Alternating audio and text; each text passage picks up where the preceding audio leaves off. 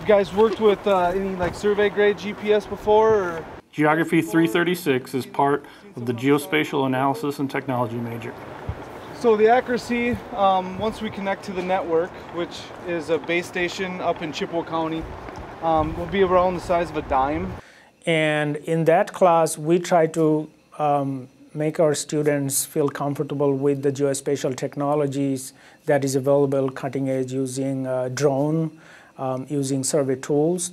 Students this day and age really love to get their hands on technology.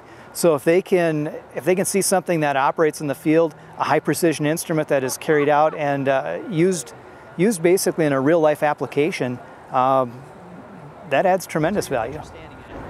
This is a 1 mile square.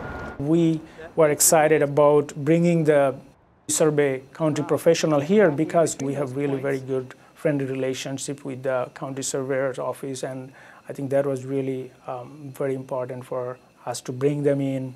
They were giving these students an unbelievable opportunity to see real life situations on how the county surveyors use the GPS equipment to collect data and process it for citizens of Eau Claire County. It's very important. If you can put on your resume that you've had experience doing some of this, even if it's just a little, you already get a leg up over some of your competitors, which can really help getting a job afterwards.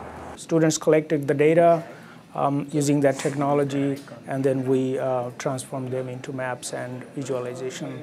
And I want to see our students are getting hands-on training, taking that class, so that they can be a better professional in the field.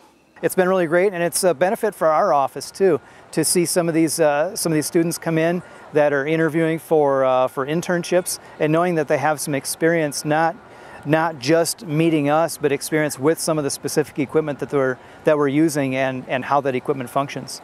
In my lifetime, technology has just advanced so quickly, so it's something that I'm used to, and it's pretty exciting, like being able to learn it and have the latest technology out there at school is very helpful. Well, I never thought that I would be doing something like this when I was growing up, so having this experience going into the workforce next year, it's going to be really cool.